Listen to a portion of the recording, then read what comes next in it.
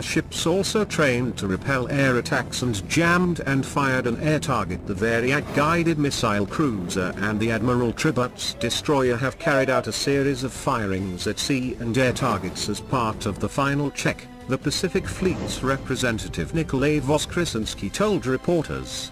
The cruiser and the destroyer have carried out firing at a moving sea target that simulated the enemy's surface target.